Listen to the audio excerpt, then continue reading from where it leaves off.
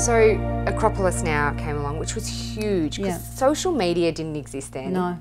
The internet Word of obviously mouth did. was social media back then. Yeah.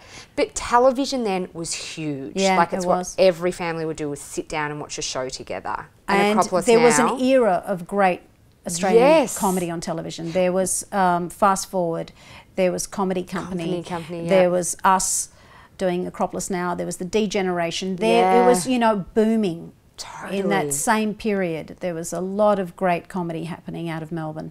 So how did you, because you went into it unknown and then created this character Effie, which was a huge character and is still known by all Australians. What was that time like? Well, we were doing Wogs Out of Work. We started off on stage and the show was famous, but we weren't. Right. You know, the show ran for 3 years and it was, you know, playing in every city. We had a second company that was doing the regionals and, you know, it was massive. It was massive. And the show was this phenomenal, groundbreaking show. Did it start off trying to be that? No, it just had content that a lot of people were attracted to, that they were starved of seeing their own lives reflected back at them, because there was nothing on television that did that. Yeah. So it started off with the stage show. And then when the television show hit, it was, you know, primarily the 3-4 people from the stage show that put the television show together. Right. And so I had not a lot of interest in doing television because the first film I did I was nominated for an award and I went, great, theatre and film, that's what I'm going to do. Because I wasn't a big fan of television. I didn't grow up, and to this day my mother says, oh, Mary, you know, she couldn't sit still enough to watch television. Yeah, right. I was sort of always out, you know, hanging in the streets and, you know, and seeing theatre in real life. Right. So I wasn't really that TV addicted, not like my brother who, you know, used to think that the grandmother from Beverly Hillbillies was an actual relative of his. That's how close he felt to her. But so doing television was not something I was interested in because I hadn't seen enough that really got me excited. Right. But then the boys said, you know, you can write episodes. Come on, do the show, and then you can write, you know, some episodes, because I've always written what I performed primarily. Sort of 80% of my work I've written. So that was a little bit more enticing. And then when Effie hit, I just at one point went, okay, I just got married. Yeah, right. There was just a wedding ceremony that happened, you know, till death do us part. That's what it felt like. Yeah, really. Yeah, but you know, I took that as a really good thing. Do you enjoy playing Effie as much as you did then now? More. Do you? Yeah.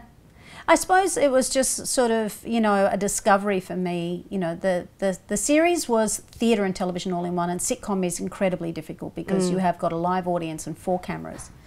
You've only known the material for 3 or 4 days, so you don't really know it that well. Yeah. And you're sort of pretty much rewriting until the 11th hour. Right. And it's really, really hard. And I enjoyed it, but knowing that I can take the character anywhere I want now, and I've performed her in the most incredible environments. Like I shot a series that never went to air, but I shot it in New York and LA, and with all full of American stars. That was like at the beginning of the 90s, and that was really exciting to take the character and throw her into an environment where nobody knew her, where she had to earn her place in every scene, and that was really exciting. And the whole series was improvised. It was very much a Borat type of series prior to Borat. So Australian television executives didn't know really. It was a mockumentary. And it hadn't been done before at that point mockumentaries. very much. So they were like, well, what is this show, and where's the laugh track, and you know, anyway. Or I've performed it at the Midwinter Ball, which is, you know, I've done Effie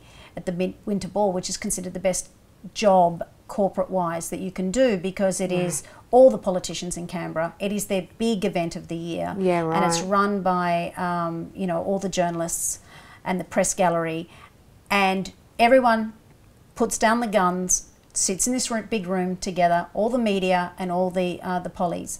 And I've hosted that on a number of occasions as Effie. Yeah, right. And I suppose the thing that I've loved the most is that she's I suppose like a mushroom. She's the great all-rounder. You can just sort of put her in anything. Yeah. And it sort of works. And she does get to the meaty bits. You know, I'm able to use her as a mask to really say whatever I want. Yeah, right. And I you totally can. I don't know how it works, and I don't really want to know how it works, but I get away with it. Totally. And so it's acting without a net, you know, because a lot of the time I don't know what I'm going to say, and a lot of the time the places that I perform are not performer friendly.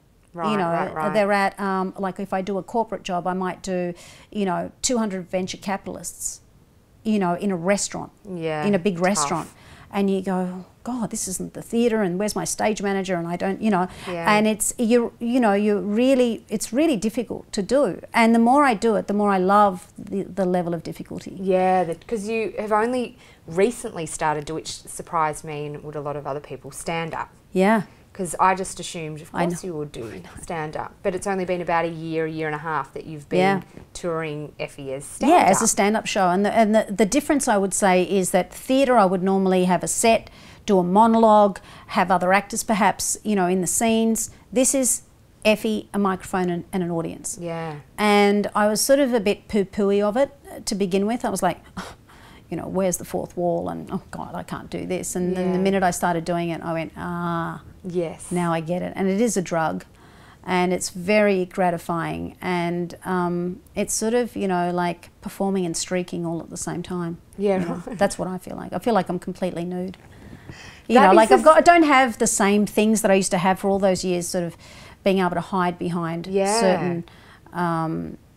certain theatrical devices. I mean, yeah, okay, I'm still in character. That's the one thing I've maintained. But apart from that, it's pretty direct. Yeah, it's express relationship with the audience.